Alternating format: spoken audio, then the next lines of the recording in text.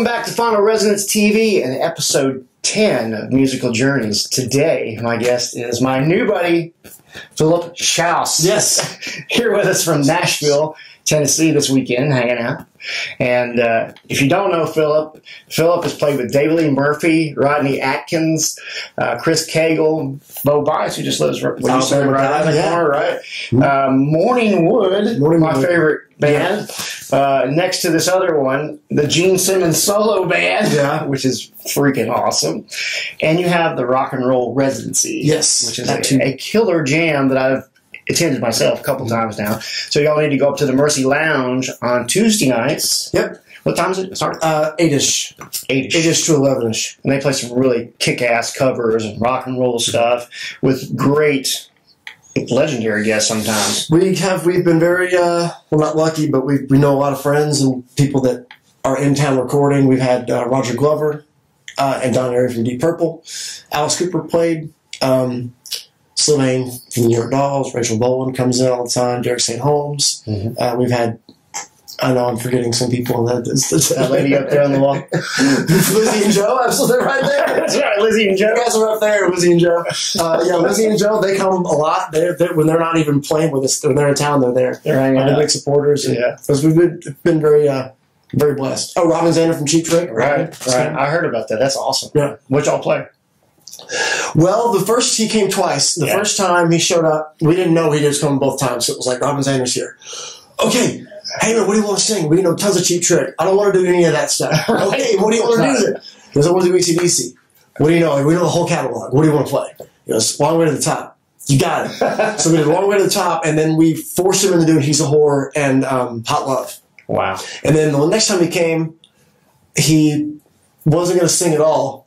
He had his kid play, his son Robin play guitar, and then he sang Dead Flowers with us, and then we did 2 more Cheap Trick songs. Wow. We forced him into it. Did you do both times. Did you do any of the, did you do Surrender or something? Oh, no. You did more obscure stuff. No, we're doing a Taxman or Thief or something like that. More obscure stuff. Yeah. Of course. Why would you do that? So anyway, let's talk a little bit about the Gene Simmons solo project. Just get into just a little bit about that started how long ago now? This is the first year. So our first gig was either in February or March. Yeah. And Ryan, I heard, was the person who ended up making that happen for you. Yeah. Ryan Cook, who's the brunette guitar player. If you've seen any videos, 2 blondes and a brunette. And he knew Gene. He was in a band called Hair of the Dog in the late 90s. And so I think they did open for Kiss on maybe some of the late reunion or early farewell shows. Okay. And so we got to know Gene then. But then after that, Ryan got in the McGee camp. Okay. Doc and Scott McGee management, who's Kiss's management. Right. So got in with them, and Ryan's in a band called Big Rock Show, Jeremy Asbrock, the other blonde guitar player in Gene Simmons' band, and the Residency. They're in that band. They've played every Kiss cruise. So on the last Kiss cruise, Gene pulled Ryan aside and said, I've got a handful of shows. It was only a handful at the time. It was like 5. Right. Got this handful of solo shows next year. Can you put a band together for me? He knew Ryan was in Nashville and knew hired gun guys, and it was a rock and roll looking guy. I wanted to put together kind of rock looking band. Yeah. And so Ryan's like, I got the guys now. Right. So that was it. Wow. And then you guys were plugged right in. I got a phone call when I got off the boat and said, we're doing these. And I've been doing it. I've had, nothing ever that cool has come up, but you get stuff and it never happens. So I'm like, when we're on the plane to the gig, I'll believe that. When we're rehearsing, I'll believe it. So everything and more has happened. That's crazy. So let's kind of go back. I'm going to go back to your beginning. So like when you started. Yeah. We'll come back to that. But when you started out, you were how old when you, just your first memories of music and what? That's like 3. Right. 3 years old. 3, because my older brother, I have one brother, and he's 13 years older than me, Kevin. Right. So I was born in 75. So when I was, toddler age, it was the late 70s, and he was in high school. Right. I had a killer record collection. Right. So my first memories are just isn't really hearing anything, but like thumbing through, and it was Aerosmith was first. They were A, right? So they were the first. Right. Yeah, so Aerosmith and going through, he had Zeppelin. I remember seeing the album covers, but then I guess the first music I remember hearing was Aerosmith too. I just kind of loved whatever it was. They were just it was so attractive. Like looking at the looking at the gatefolds and the photos and the inserts and stuff. It was just like looking at the pictures of the guys. I didn't know what cool was. Right. I just knew it was like, this is really attractive to me, and I don't understand it, but it just is. 3 and 4, you're just like, right. You don't know why you go for certain things, but I went for that. Right. So as you went, what was the next stage, like the next step from being interested in music? Your brother, when did you get a guitar? I was playing drums then because my brother was a drummer in high school. I was in Wisconsin. Right. He played in a polka band. Right. So, and they would rehearse at our house, the drummer house. So it was always there. So I was playing drums, and then I wanted to play drums in like school band in 5th grade when I moved to Nebraska. Then. Okay. And you're from Wisconsin. Okay. And then moved to Nebraska in 80. And then so I couldn't play drums. You had to have 2 years of piano to play drums in Nebraska. Right. Hope you got rid of that rule by now. I think you have. But I picked saxophone because I love the Blues Brothers so much. Yeah, Blue Marini was the most badass looking guy I'd ever seen. The long brown hair and the Fu Manchu mustache, tenor sax player. And I said, well, I'll play sax. So it was like a decision like that. Right. So I played sax all through high school where I met Michelle and clarinet.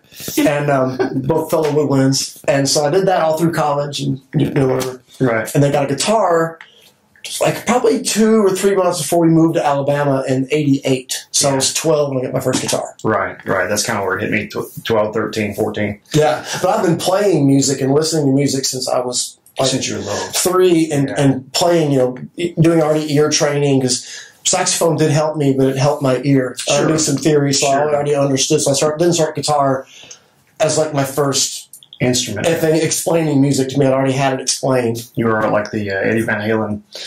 Piano, piano, then drums and guitar. Right. All the right? You ended up on your instrument eventually, which was guitar. Yeah, that's cool. So your influences. Yeah, this is kind of crazy because I heard some stories already about the Beatles, which kind of blew me away, and the Monkees. I became first. So in '86, it was the Monkees' 20th anniversary of the TV show. Okay, so they were everywhere. They were on TV. They had an album, and I just was absolutely fascinated. I would watch the show. Right. I don't know if you ever did this, but I would audio record the show. Okay. So before we had a VCR or anything else, I would record hold the speaker and record it and listen to those over and over. Just the whole show, the skits and everything. Oh, okay.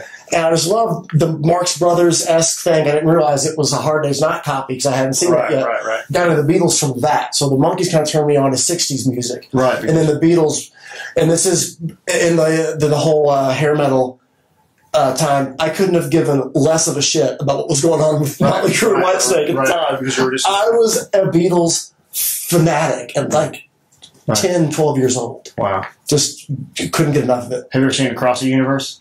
No, I haven't. Oh, dude. I haven't. You gotta see it. Yeah, I haven't seen that. If you're a Beatles fan, that's a killer movie. But anyway, that's cool that you went sort of to the 60s music before you went into any 80s music, right? Oh, man. Didn't even... And that kind of...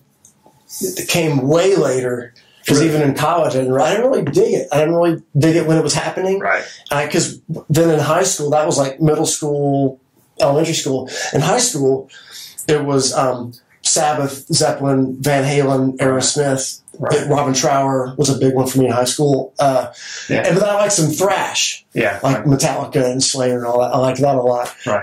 But didn't care. And Kiss, of course. Kiss hit me in 10th grade, and boy, that was huge. Yeah. But I really didn't. And people think like I'm this big 80s player. I think the Residency is like this big 80s hair metal thing. It's like, no, have you been to a fucking show? We play Go to a show and see. We play Montrose and 10 Nugent songs. One night when I was there, you played Black Sabbath, which I have rarely seen a band do. Yeah. Cool. I was like, yeah. It's like I've got friends now that were all in those bands, and I love them now. But it's like we don't do that stuff. Right.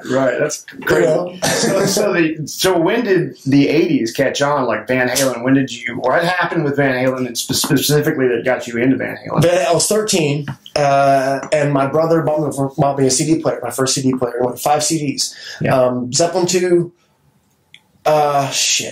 Zeppelin 2, Revolver, Toys in the Attic, Zenyatta Vendetta, and Van Halen 1.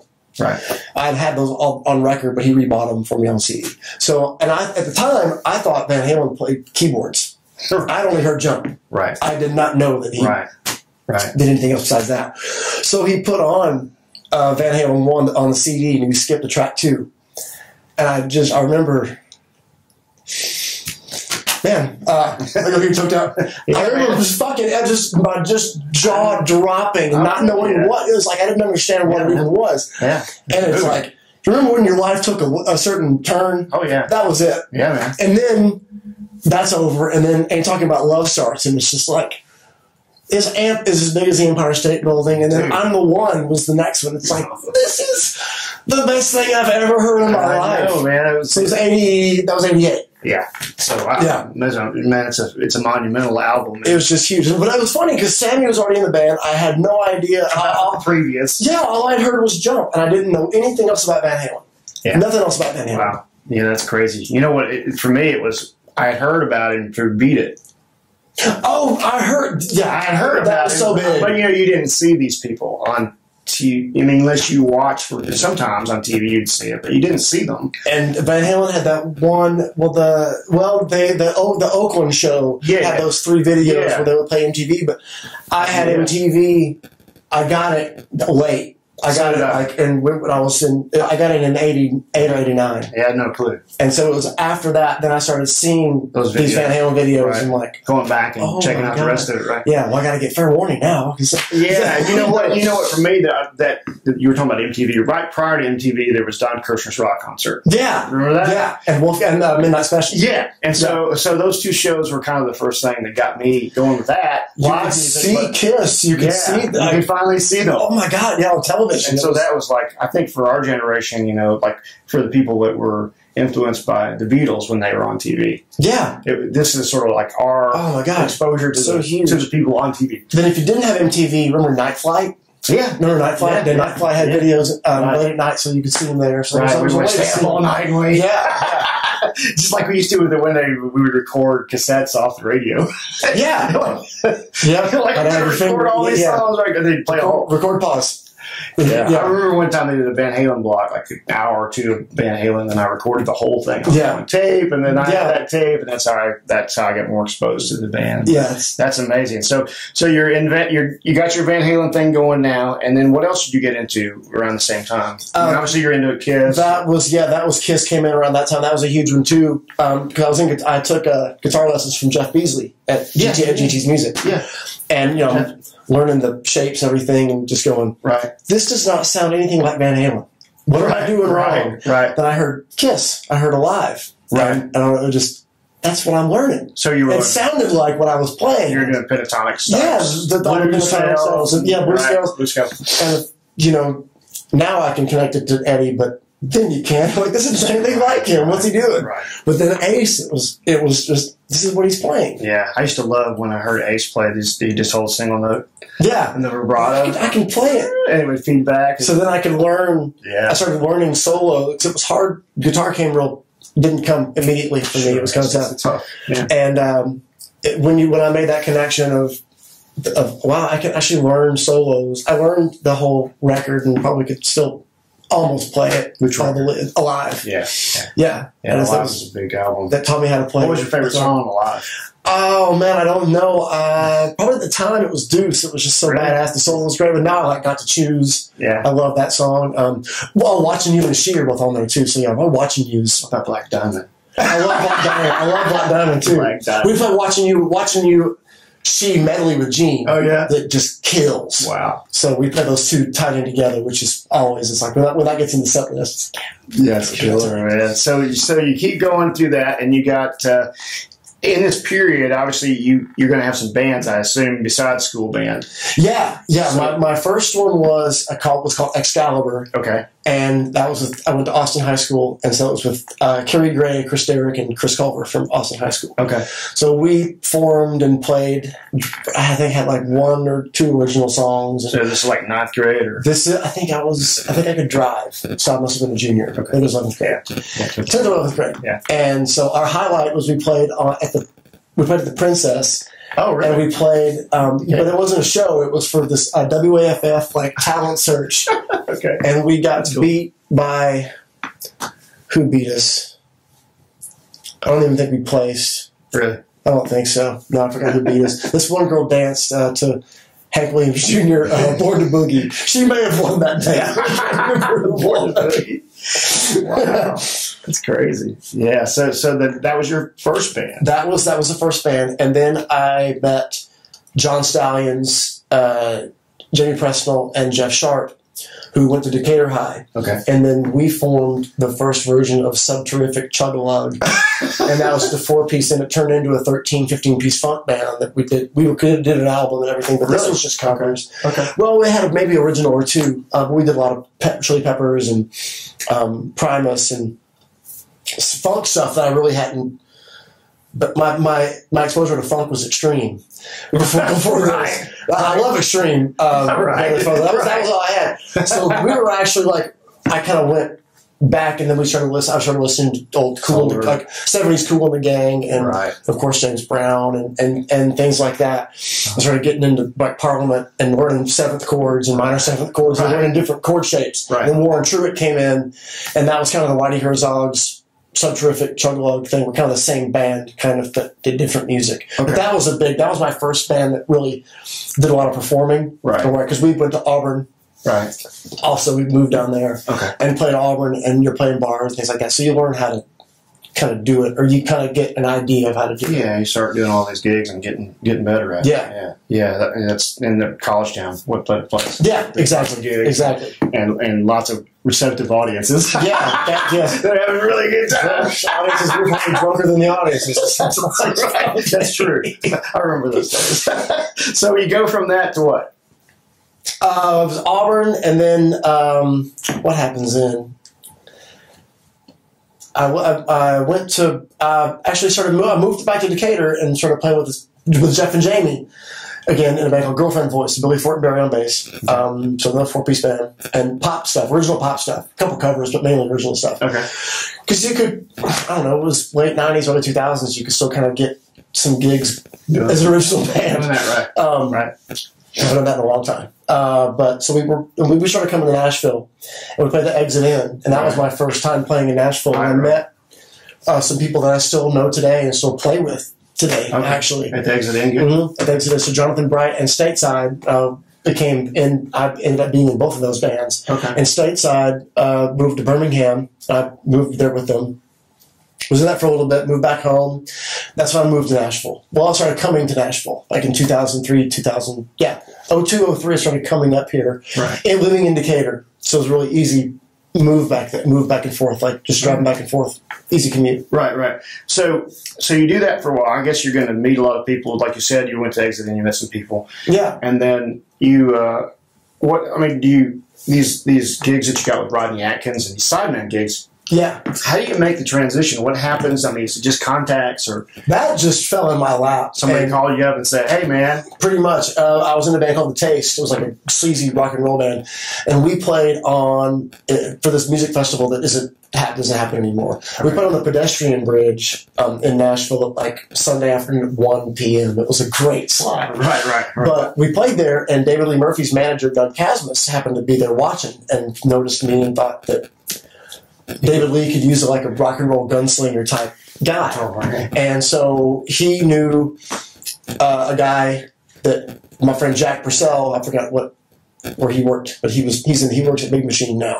Okay. I forgot what he did then, but he knew the girl I was seeing and said, hey, Doug wants to get Philip to audition for David Lee Murphy. So I was dying for work, but I didn't really know anything about the Sideman world, so it was like going after it. It literally fell on my lap, and I was open-minded enough to go, yeah, I'll go do it. Sure.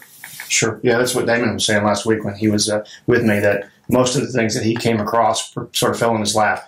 Yeah, I wouldn't have ever thought to do that, because I'm just not because I was not opposed to it, obviously, but I just didn't know. I didn't know anything. You need to know that. My phrase is, I didn't know shit about dick when I moved to Nashville. I really had no clue. I never knew anybody that had a real music career. And then my girlfriend's mom, who was my not my wife and ex-wife, but she was in Skinner. She still is in Skinner, one of the backup singers. Okay. So getting to know Carol Chase, getting to know her, Yeah. and see what she did and what they did and what people actually did that had a career in music was huge for me. Right. Total eye-opening. Right, you know? right. I had no idea. Which is one of the aims of things that I want to expose younger people to is that how it happens for you that you're this kid in Decatur, and the next thing you know you're playing with Cheap Trick and Kiss. Kiss. That's what it's a good day. Right. That's not, it's just mind blowing. But it, like you said, some of the stuff is just built on doing. Right. And I couldn't even ask that guy to come see my show. I didn't know him. He just happened to be there. So it's like one of those things. Like you don't know who's watching. Right. And it definitely wasn't even remotely near a country gig. Right. I mean, we were like kind of just sleazy Guns N' Roses type rock and roll. So then you went to Rodney, Adkins, or what was the? That was a few years in between. David Lee was first, and then got the Morningwood gig, and that was all 2006, pretty much. And how did that come about? Jeremy was teching for them on the road, and then he filled in. He started playing guitar, but a band that he was in was going to make a record or something. I don't know. I think that's what happened. He had to record. Right. So he called me and said, why don't you come in and do this gig? And we were about to do Letterman, Leno, all the European festivals, Japan. It's like it was all the year was kind of laid out. And I'm like, I'm going to do this. So wow. So when you before that, I mean, you've done the David Lee Murphy thing. That was pretty much that was a couple weekends a month. Okay. So it wasn't really any heavy touring because he was already really successful as a songwriter. So he was like, we'll do a few gigs a month. Right. So this is my first big touring thing. And then you get freaking the big shows. I mean. Yeah, I mean, that put me on. We did all the European festivals. We did all the TV shows. So then I started getting endorsements for that stuff. Right. So it just kind of all picked up. And then I was really dry for a while. Had Chris Cagle in there, but really taking every gig I was offered. Right. Like, that's one thing. It just shows you. I mean, I just got off this tour where I did all these things and come home and I don't have any work. Right. So that was like. So, but you know what I think? One of the key messages in what you're saying is that I don't know if you ever saw Yes Man. Oh yeah, for sure. Yeah, for sure. You say yes to everything. Yeah. And I call it in my mind. That's kind of my philosophy. Is that you something. And I say yes to as much as I can. Yes, you can, right? Sure. Something that makes sense. Sure. I will absolutely do it. Yeah, go do it. Yeah, and because you have, that's half the reason you've been able to be seen by somebody to get you in a sideman position. Yeah, because I mean, with Gene, we don't tour. We don't play every weekend. We don't play all the time, right? Because he's so busy. Right. So in those slow months that I have, all the people that I toured with, all the people that I met during those 10 years of country sideman work, that's what saves me in the slow months. Because all of a sudden calls come in. It's like, can you come to this demo session? Right. Can you do this showcase? Can you do this quick weekend run? So that's what really helps me out still. Right. There's all that legwork back in the day. Yeah, so Rock and Roll Residency. Yep. Let's talk about how that came together. How long ago was that? In 2014, it started, and Jeremy came over. We've been friends and we've done so many things. We had so many tribute acts that we did. Lizzie, Aerosmith, Iron Maiden, we do whatever, all these things. Right. It's like we should do a residency for a month because we know all these tunes. We know these people that can come. John Corabi, Kip Winger, Mark Slaughter, all these guys that we know that can come. Right. Damon played the first one. Damon Just played the first one. Really? So, so we booked a month, and it was me, Jeremy, Chuck Garrick from House and David Parks. Yeah. And so we played for a month. It went great. Huge crowd at the end. Right. Why don't we just play through the summer?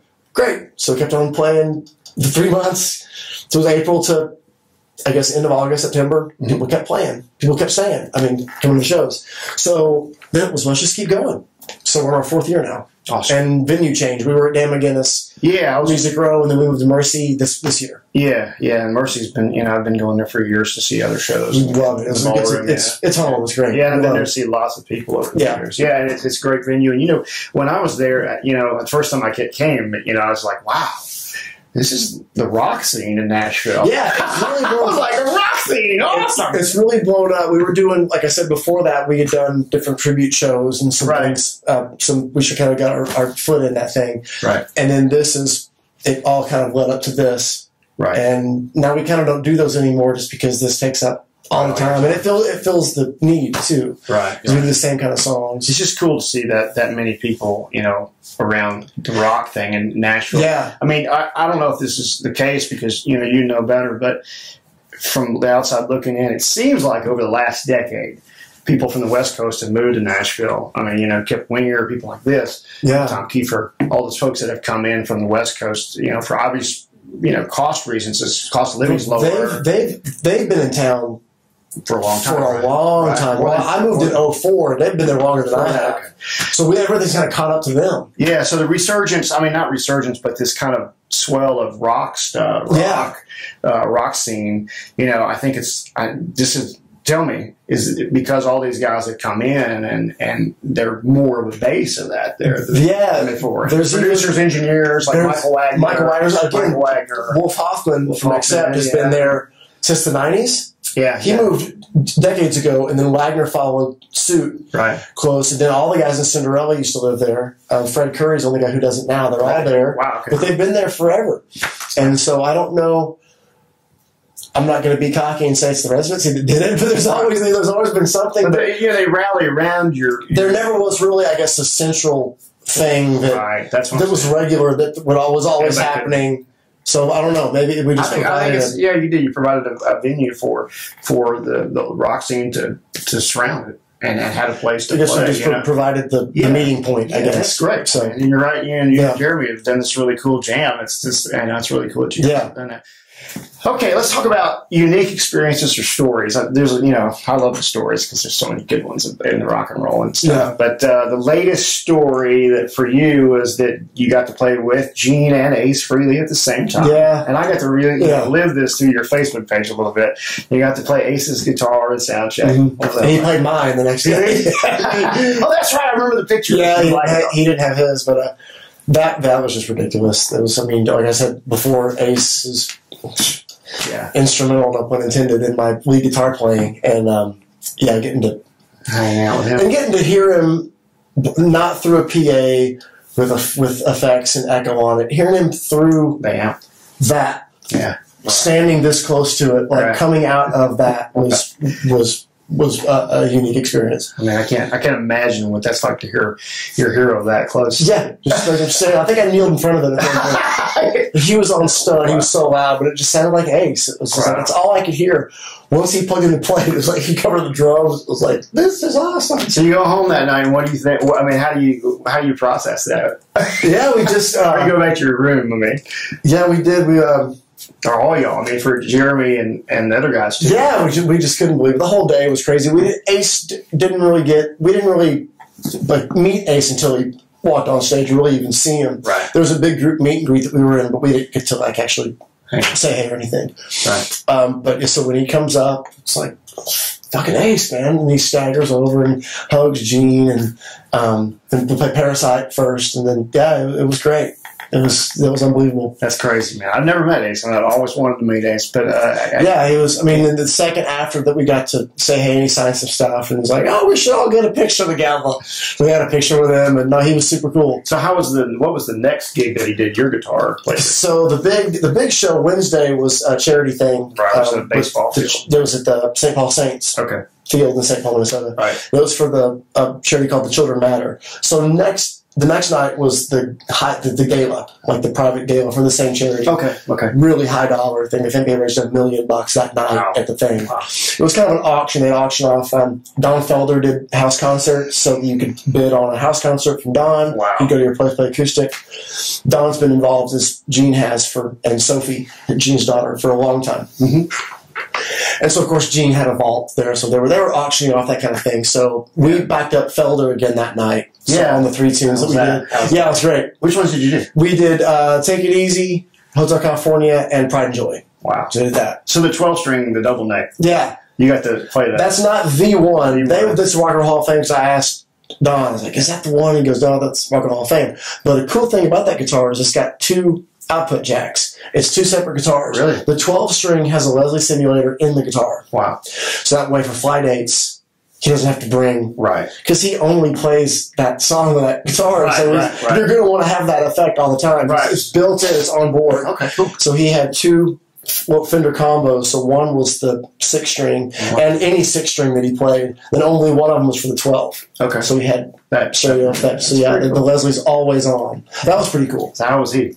He was cool. Yeah. Really cool. You seen the documentary on the Eagles? Oh yeah, yeah. That was a great documentary. Yeah. One of the best. Yeah. I'm saying, I mean, I was just, wow, this is some really killer stories. Yeah, it was good. Yeah. So other unique. I played bass on that gig. Actually, Did you? For Felder, yeah, I played bass. Okay. I got to ask you about this other thing too. The Whacking Festival when you worked with the Wolf. Yeah. Yeah. You know, I didn't even know what that was about. I knew you went, but I didn't know what it was for. I thought it was for Gene, but it was for Wolf Hoffman. With Wolf, yeah. So what was that about? It was some kind of symphonic thing? It was part of the Accept show. Okay. Wolf put out, I think, his second solo record, and they've both been classical. Oh. It's called Headbanger Symphony. So what he did, he worked with an arranger, Melo. It's a great Italian guy. Right. It's amazing. He was great. So they took classical pieces like Bald Mountain and Vivaldi and Beethoven and all these Mozart things, and arranged them for a metal band. Right. And put riffs behind a lot of the famous lines and guitar solos in there, but with strings.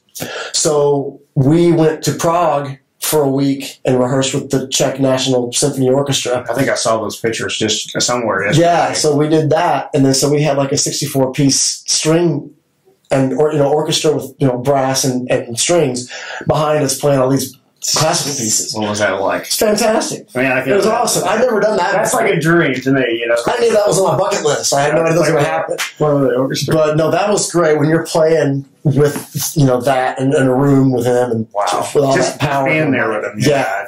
That's kind of how does it feel to sync with it? Is it sync pretty easy? Or it was fun. I think my time in concert band, I kind of went back to that. You got all that distance between you. Because I kind of put myself like in the string section.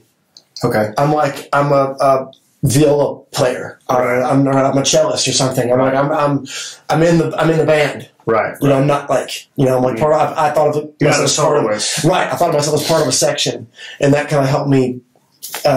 Because because Accept played with the orchestra also, Peter Baltus, the bass player for Accept, we were rehearsing and he was walking around by the basses, and he was like, "You should go out there with the string section. It's like you're in the orchestra." And I was like, "Okay, we're all wireless." I walked out there and I was like, "You're right. This is a lot more fun." That's cool. Yeah. So that festival, and I talked to Damon about it last week, is like 80,000 people. Between 80 and 90,000. What was that like? Well, when you're doing big outdoor shows, above like 40, you can't really tell. Right. It's just like a lot of people. And you can't see the end of them. When it's contained in a stadium or something like that, you can see the magnitude of it. But when it's just an open field like that, it's just like, wow. I can't stop seeing people. Right. On all sides. Yeah. That's crazy. But no, it was great. Because I got to see Status Quo that day. Status Quo played the opposite stage, connected to us. Mm-hmm. So that was ridiculous. I got to meet Francis Rossi, like the original guy left, and they were. Wow. I'm a huge fan of them, and just getting to see them play, they're fantastic. So how do you go from the clubs, man, and get the confidence to be on the stage like Whacking? I mean, is it just because it's such a gradual thing for you? Yeah, I think because I've been you get used to it as you go. Yeah, because even with David Lee and Chris Cagle and Rodney and all the country stuff, you would do smaller club gigs, but then you do Country Thunder and play in front of 50,000 people. Right. So you would do these big, huge festivals, and with Morningwood too. We would do tiny club gigs and then play a thing in Japan for who knows how many people. So you just got used to the kind of I mean, and still, I'm going to the Mercy Lounge, and so it's no different. I know, because it's funny because you or Damon to come off the road from one of these big festivals, and I can't imagine what that's like. It should be like whiplash, or not at all. It's not really any different. You just got you've got a bigger stage you got more ground to cover. Right. You just have to run. I guess you run more. Yeah, I've been at some big stages too. And you just have a lot more space. Yeah, wow, this is kind of nice. You have to run around a lot more with the Mercy Lounge. And you look like you're not doing anything. It's such a big stage. You got to really over-accentuate. Yeah, exactly. Not saying Axl Rose wax, but you got to show some jazz. That's crazy. So one of the things I want to ask you about too was that Leno being on was it Letterman that you were on the Letterman Ed Sullivan stage? Yeah.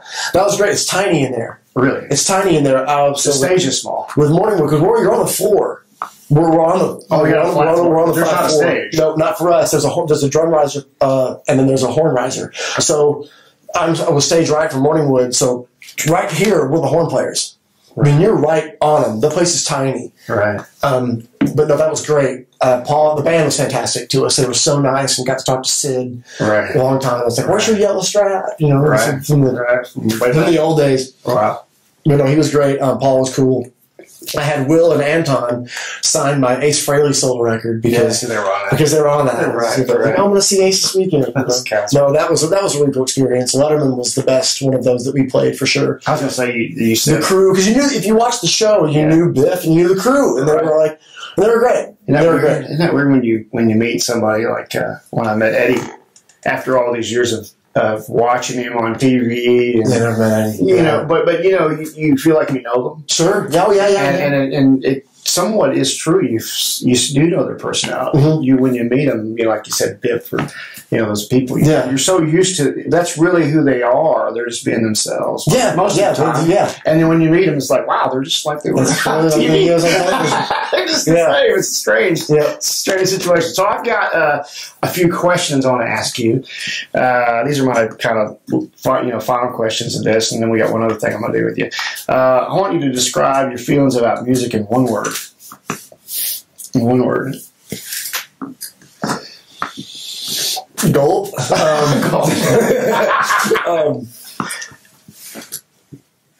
Oh man, I was gonna say life, but that's so cliche and hippie, stupid. I'm not gonna say it. Music is dude, it's a hard one. Yes. Music is life, man. No, I'm not gonna say that. I was gonna say music is career. No, it's oh Jesus. There's love. I love it. It's it's language. Yeah, it's language. Yeah, you're right. Everybody can understand it. It is. It's a huge. The language thing is massive. Connection. So that's a good one. Yeah. How about several one words? You can pick from those. I don't care. It's all good with me, man. That's cool. So the other thing that is a really hot topic and often talked about by your boss is the state of the music business. Yeah. How do you feel about currently the situation? Obviously there's the writing royalties that have been issues with Spotify. And everything. Yeah. But in general, how do you feel about the rock scene? How do you feel about the future of that? I agree with Gene when he says rock is dead, and I'll explain. Okay. I don't think he meant that people are going to stop playing rock music and kids aren't going to always pick up a guitar and always listen to music. That's not what he means. What I think he meant was that rock as like a commercially viable thing is dead. It's kind of true. Nobody's buying records anymore. I mean, especially rock records. Nobody's buying them anymore. So I don't know what I would do if I was in an original band. Yeah, I really don't know. That's tough. It's really tough. Like you said earlier, back at one point it was easier to get a gig doing that. Yeah, and now it seems like it's just really it's really tough, and so I think a lot of people kind of. And I started playing. I was playing covers with David Lee, because I'm playing his songs, but it's not kind of, I'm still playing covers. I had anything to do with it, but that's when I started making money. Right, was when I started playing other people's music. Right. I got a check in the mail. It's like, wow, it's easier for me to get gigs than the four guys. But back to the rock is dead thing, the kids are always going to pick up guitars. Sure. Kids are always going to pick up drums. They're always going to be cranking out AC/DC songs in their garage. Always. Yeah. But I don't know about a resurgence because it's just so different. Yeah. Than when we when we got into rock. One of the things about talking about when we grew up versus now is, and it's weird even when we're picking out songs for the cover band type thing. Yeah, is we're trying to find a new song. Okay, just say any artist. There's so much new music, but none of it's like when we got it very in a very defined way that everybody heard the same song. We got exposure that gave us all the same common experience. Yeah, how there's so many songs that even to pick a song for the band to play, it has to be a song that's like so dominating at this point. And that was true back then, but we got it through MTV, and we all kind of got the same thing. And it lasted. It lasted. Right? Now it's everybody's attention span is so short just because of the amount of information we get and the rate at which we get it. Right.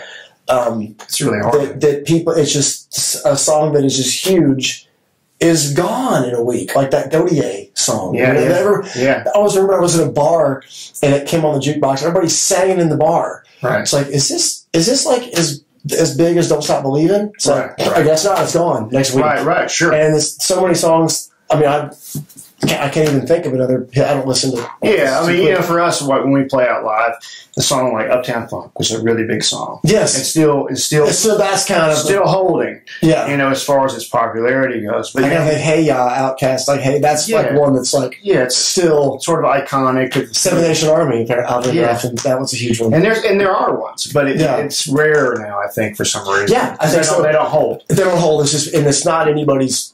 It's not like somebody's fault. No. And I'm not complaining about anything. It's just how it is. It's how it is, right? Just, I'm not complaining. Just change. And you roll with it. You adapt. Right, yeah, you do what you got to do. Yeah. So the advice to young musicians, we're kind of covered the sideman thing, but for you, advice for any young and upcoming, if you had some kid here who was 13 and he was asking you what he should do, what would you say?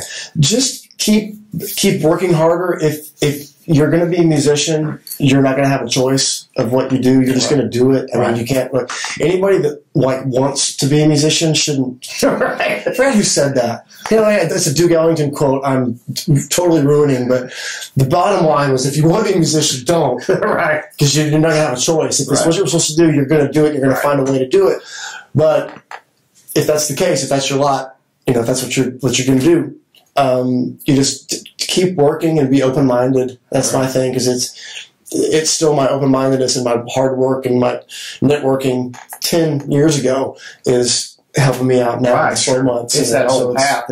Like this show's about. It's about the journey to get you to wherever you might go. It's all those people you meet, and you realize, like when we were with Damon, how many of the connections he made from the very beginning. Yeah, were instrumental in his ability to get to. And I could go. I mean, I don't have time, but I could dig. Yeah. I could dig into each gig and go. This one came from this tree. It's just such a weird crisscross family tree. Yeah, it is. It's such a layer, and it's such an interesting. But it's so cool too. People that you meet years later just tip you off on this other thing that ends up working out. Right, it's so freaky. It's a weird thing. I met Ryan through Bo, and then now Gene, and so we're best friends. Right. And it's just all of those things are connected. Because the gig, whatever gig you have, no matter how big it is, the gig is going to be over at one point. Sure, you're not going to play with this person forever. Right. They're going to want to stop. Right. And so when that happens, you have to make sure that you're taken care of. Right. And it's easy with a really big and famous artist that's doing successful. Have a lot of this has a hit single or something to sit back and this is great, ride the wave, not do anything. Right. And then have the rug yanked off my knee. Yeah. When there isn't a hit single, right? Or when they stop doing something, so you've got to make sure that you're going to be okay. Right. Well, cool. I've got this one thing I've done one time where I get you to comment on 5 albums that I picked out of my album collection. Okay. And I want you just to kind of go through these. Cool. Sounds one at a time. We'll start with this one. You can hold it up for the camera. This is Ozzy Osbourne, Wizard of Oz. This is fantastic. Just a little thing about Don Airey played keyboards on this. Played Mr. Crowley from Deep Purple. We played Mr. Crowley Answers That Solution with Don. Wow. But no, this record, of course, is a huge one in high school. Randy Rhoads was a huge thing for me, as was most kids. By that age, when you heard it, it was just, wow, Van Halen and Randy, I Love I Don't Know. Yeah, right. Goodbye to Romance, one of the best songs ever written. This is fantastic. Right. But I also love Steal Away the Night. The way the riff... Right. It's just cool the way the riff moves, the pattern of what he played is, that's great. Some really interesting stuff on Any triple track solos. It's phenomenal. What a great album. Yeah, that's a great album. And great songs, too. Good melodies. Always. It wasn't all screamy and metally. It was always tuneful. Yeah. Like pop. Yeah, I always love Rhoads. Rhoads' classical influence, the Michael Schenker thing. Yeah. I think first time I ever heard Michael Schenker was he did Captain Nemo. Yeah. I heard that. Yeah. This is prior to Van Halen even. It was like I was hearing Zeppelin, 4 and Schenker. Yeah. And I was like, this is this first instrumental guitar stuff I'd ever heard before Satriani and Vice. Yeah. Schenker. And I was the like, arena. I was like, what is this stuff? And then so much of that style is in Randy Rhoads' kind of thing as well. Fantastic. I love great, that. Yeah, great riffs, just good tunes. Which is a big old head like that one. yeah. Big old 70s Marshall. What is use the MXR Distortion Plus? Yeah, There you go. All right, you ready? Yep. The one we talked about earlier? Yeah, this was huge. Once you got through the last song on side 1 is I'm the One, and that killed me. Yeah, sure. I never saw. This is the weirdest. That's the picture they picked. All these pictures are so weird. It's like that's the ones they picked for the band. Eddie looks like he's. It's got to be post show. Or post workout, or post something. But no, it's great. This is just. So of course I didn't have the record, so I didn't have all this stuff with it. But I had the CD. So how did you feel about Really Got Me? Did you like Really Got Me? Yeah, I loved it. Thought it was great. I just thought that sound that the Brown sound everybody talks about, that song, the way that riff comes off, and compared to the Kinks version, it's tuned up higher. Yeah, and it's this is A or an A flat, I guess. Yeah, it's a little different. Yeah. No, because you can hear the echo before you even know what an echoplex is. Right, you can hear it, and you can really hear the echoplex when you talk about love. Yeah, of course. That thing. When you think about palm muting and that kind of technique, I mean, I know that probably Blackmore did it and people before Eddie, but for me, it seems like I just really picked up on the palm muting. Yeah, from me talking about love, because it wasn't like Metallica palm muting. It was different. Yeah, with the single notes, and he's always sort of like with that whole riff. Yeah, and it was in between.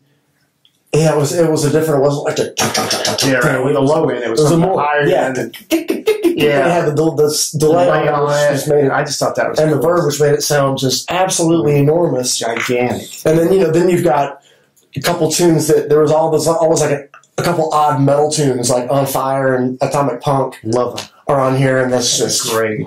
Just ridiculous. On Fire's so progressive. I love it. It's just, then you had James crying. Like a pop single. Yeah, it was amazing. All great songs. Yeah, that's a killer album. Okay, so now we got to go back to the beginning, brother. You got this is for, hell yeah. This is what I had for your boss. This is what I had Ace sign.